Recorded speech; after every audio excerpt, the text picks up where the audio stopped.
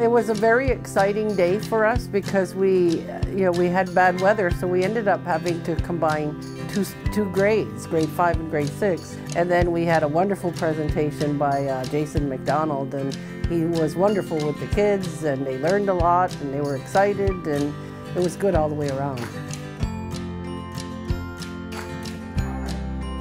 I spoke to them about fire prevention, and we have a couple of different components with our fire prevention. Not only are we doing the traditional stop, drop, and roll, working with smoke detectors, we're also throwing in the carbon monoxide detectors.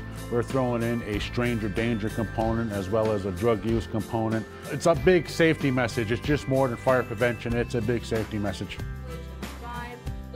Well, the purpose of the project is about capacity building and encouraging change in the community. So so fire prevention is one of the big issues that we identified as a safety concern for the community of Akwesasne. So it's very important for us to teach our kids about injury prevention, and then from that they take that knowledge home and they tell their parents and they tell their brothers and sisters, and so the information gets shared, and so it's a learning for everybody. I learned about fire prevention and how to install and fix your fire alarms and test them. Use the back of your hand to check the door. If it's hot, go through a window. If it's cold, slowly open the door and crawl out by the door. We learned about fire safety and how we should get out of the house safely, and we should always have a plan and check our fire alarms twice a year, and if there were to be a fire, get down, crawl, and the back side of your hand touch the door and see if it's warm or hot. If it's cold, then you can open it slowly and just get out of the house. It's important because it's a life or death situation.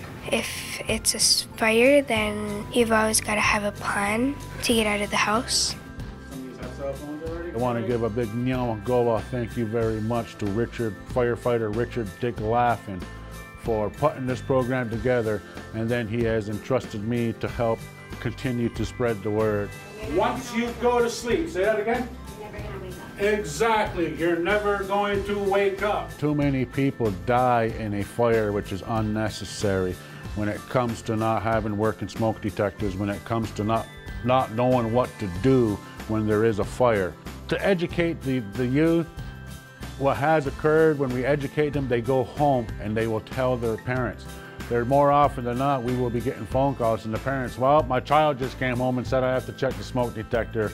Or they came home and they're all excited and they want me to take them to the fire station. The message gets out to the kids because we have to educate them. Once again, there's unnecessary deaths in today's world that can be prevented.